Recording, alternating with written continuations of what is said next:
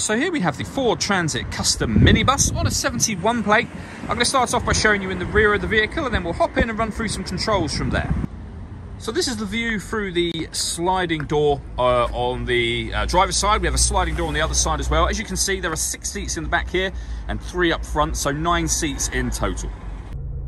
Okay, now that we're inside the minibus, we're going to start with the dials. On the left-hand side, we have the rev counter, and on the right-hand side, the speedometer. In the middle at the bottom, we have the fuel gauge and coolant temperature gauge. Beneath that, it will show you what gear this car is in. It's an automatic, so we're in park at the moment. Above that, you can see the total miles, which are 9,720. And then we have a digital readout for the speedometer being displayed. You can change the information displayed there by using buttons on the steering wheel, which are just here. Beneath that, we have stereo and phone controls. Stereo controls continue on the left, along with cruise control and speed limiter. Over in the centre, we then have the touch screen for the vehicle as well. So you can go back to the home screen from here. You can see audio-wise, or music-wise, we have AM, FM and DAB radio. Bluetooth audio as well. This vehicle's also got 2 separate USB inputs, so you can plug devices into those should you wish to. We can go back again to the home screen, and this is where you add your phone.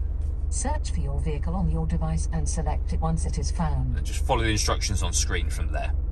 Working our way down, we have the gear lever for the fully automatic gearbox. The buttons on the side of the gear lever just here will enable you to change up and down a gear manually should you wish to. Directly above that, we then have the air conditioning. So you can adjust the fan speed, the temperature, and the direction the air is being distributed in. The air conditioning is on at the minute, so off. Back on again. We have a heated driver's seat with 3 different heat settings, and the same over on the passenger side. A rear heated screen and a heated front screen as well. Beneath that, you can see the USB input and a 12-volt charging socket as well.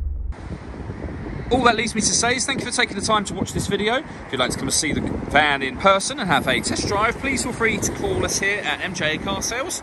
We'd love to hear from you soon.